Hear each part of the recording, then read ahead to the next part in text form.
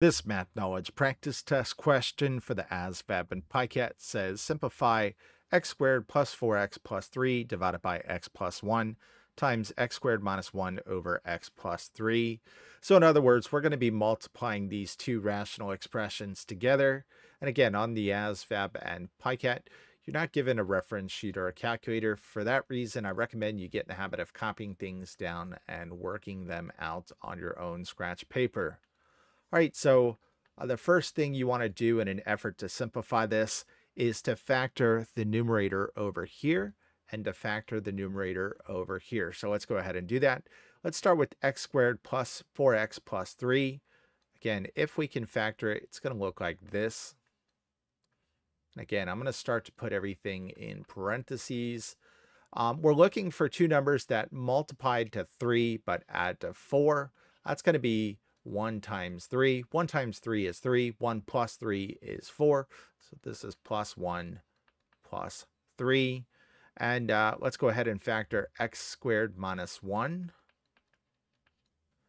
Again, this is the difference of two perfect squares.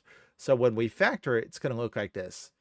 X plus 1, x minus 1. So this becomes x plus 1, x minus 1.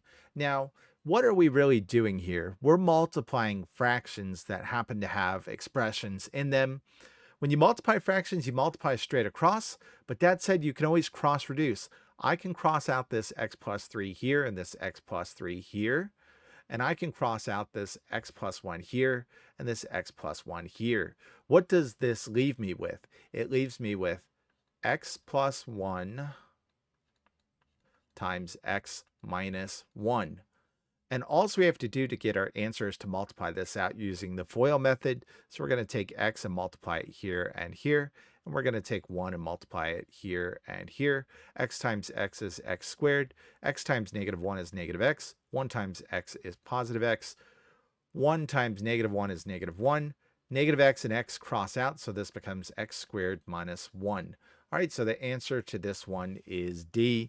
Again, the purpose of this video is not to show you how to factor. I've covered that in other videos.